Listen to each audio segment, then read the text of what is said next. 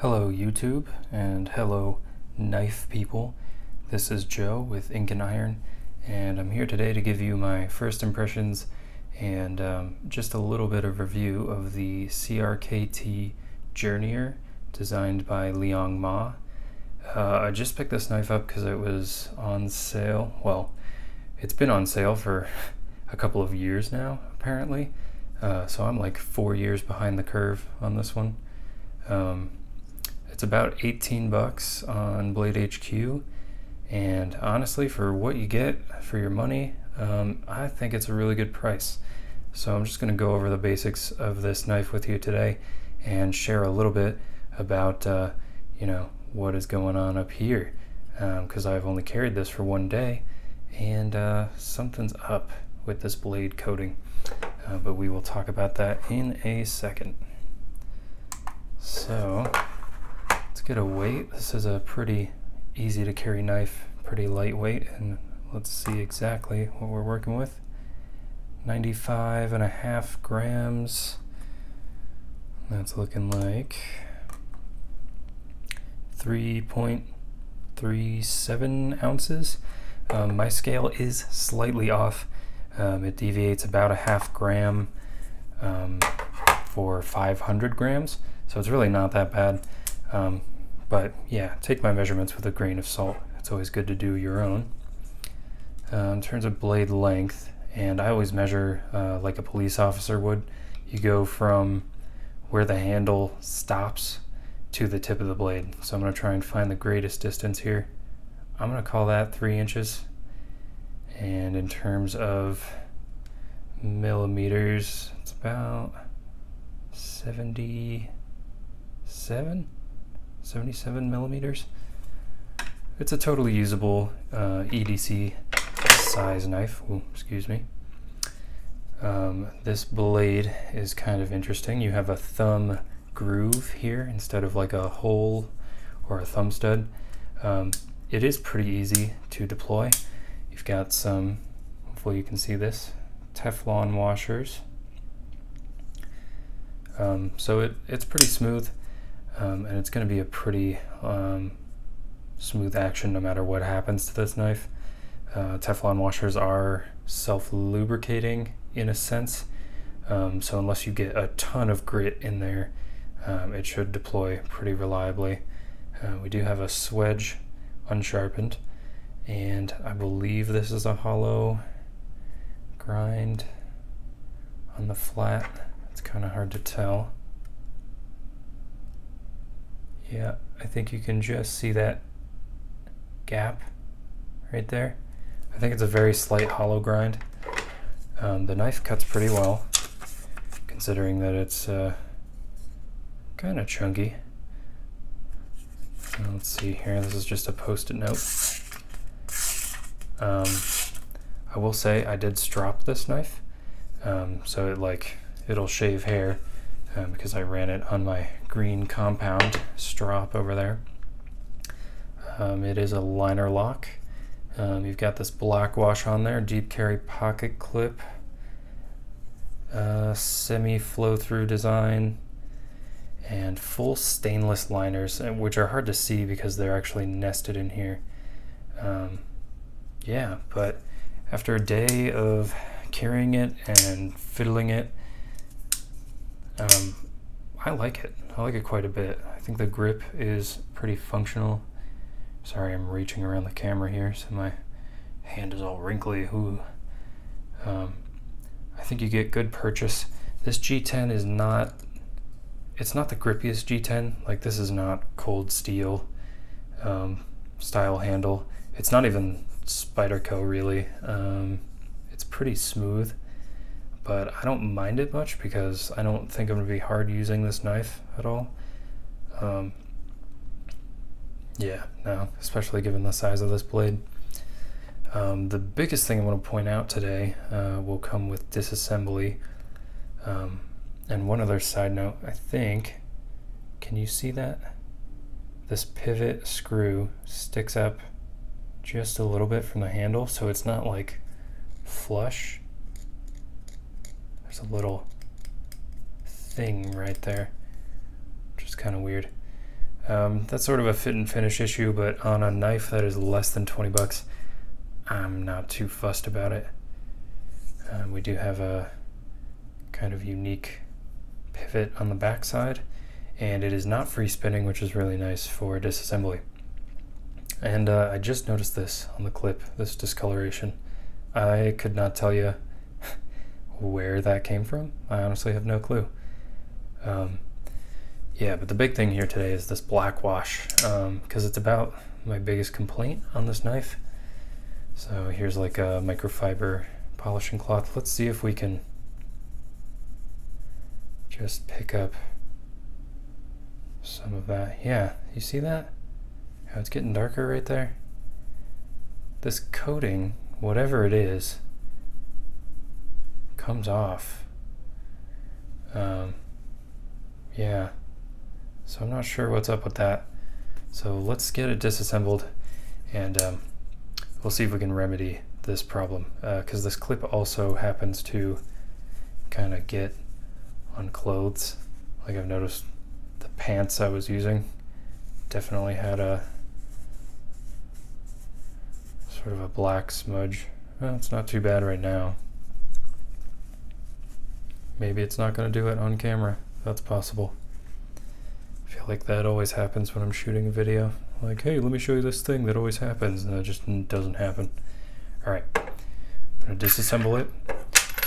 For those of you who want to know, the pivot is a T9. I think you can see that there, hopefully. T9, and the smaller ones are a T6. Ooh, T6. So yeah, and that's it. That's all you're going to need to disassemble this knife. And the clip screw, also T6. All right, I'm going to cut it here. Be right back. Okay, we are back. When you disassemble this knife, just be careful of this. I believe this is the stop pin. We'll check it out when I reassemble it. But yeah, that's about the only thing that might fly out. I have disassembled this already, so you can see sort of my leftover lubricant. I like to lube up a knife pivot even if there is Teflon washers or whatnot. But yeah, this is a pretty simple construction. It does appear that there are threaded barrel spacers through this back spacer, so that's nice. So yeah, I mean, it's not gonna, nothing's really gonna jump out of this knife necessarily, except for this little guy. So when you reassemble, just make sure, I would probably put it in here, put the blade in, and then flip everything back over. There's your washer. They're pretty chunky, honestly. And your nested steel liners.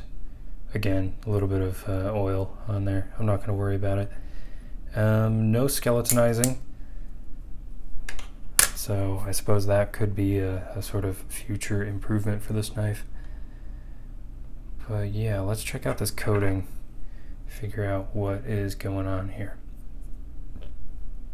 It appears to be a black wash, and then stone washed after that, like a blackened blade, and then it's run through some media to kind of peck and lift off some of that coating. It's fairly uneven on this knife, and I would just like to see what happens when I take a steel brush to it. So yeah, let's find out. Hopefully if this sounds awful, I will cut the sound. So yeah, we'll find out.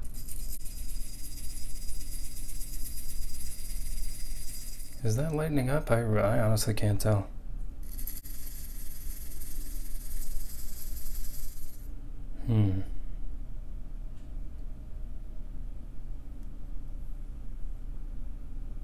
Yeah, there's definitely stuff coming off of there.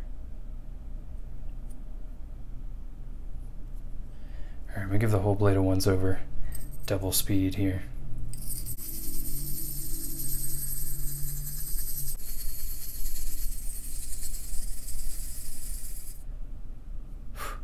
Yeah, definitely some stuff coming off of there. This is not a hard use coating by any means. So just be aware of that if you're going to buy this knife. Like for me personally, for under, God, even under like 50 bucks, I will modify the crap out of a knife to make it work for me. I'm not one of these people that's like, oh my God, I paid $25 for a knife and I need it to be perfect out of the box. Like, I will work on it. I enjoy tinkering. That's just kind of my jam. Oh yeah, look at that. Yeah, I just washed this cloth and I'm gonna have to wash it again. I did notice while I was fiddling with this, the grind is a little bit uneven. See how it's taller here than it is on this side? Doesn't seem to be affecting the performance, so I'm not going to worry about it right now. When I eventually go to resharpen this knife, perhaps I will take it into account and try to even it out. But for now, I don't care. I think it'll be fine. When you're tightening a pivot, always loosen it first. Wait for it to drop into position, then screw it down. That's just hand tight, but honestly that's not too bad. I don't think this will ever drop shut, but feels smooth as it did before. Let's get a look at it. It's definitely lighter on the blade now than on the clip. Speaking of the clip, let's give it a once over. I'm gonna cut it here, I won't make you watch that. Okay, we are back, and I think I've got it to a point where I'm just gonna keep it as it is now. Yeah, I need to wash my hands, but hopefully in the future this will stop shedding so much of that black paint, whatever they used on this. Honestly, I like this sort of gray tone finish a little bit more, and yeah, pretty happy with it. And for 20 bucks, I am gonna use the crap out of this knife.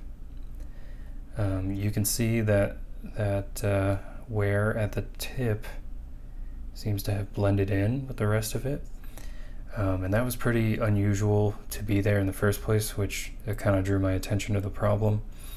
The only thing I had done was cut some cardboard and some like packing tape, so yeah, I felt it was pretty unjustified that the coating should start wearing off, so that would be the reason for this modification. In terms of price point competition, I think the closest is going to be this other CRKT LCK. This is a fantastic knife. I really should give this a review. It's another hollow grind. They are different sizes. I think if you're sort of, hey, my budget's 30 bucks, what can I get? Well, you can get either one of these really good knives. So I think you're going to be all right. Okay, I think that's all I've got for you with this knife. If anything happens, I will update you and let you know my experience. But yeah, that's the CRKT Journeyer. Really like the look of this knife. I think it's pretty industrial. Y'all have a good one, and I will see you on the next video.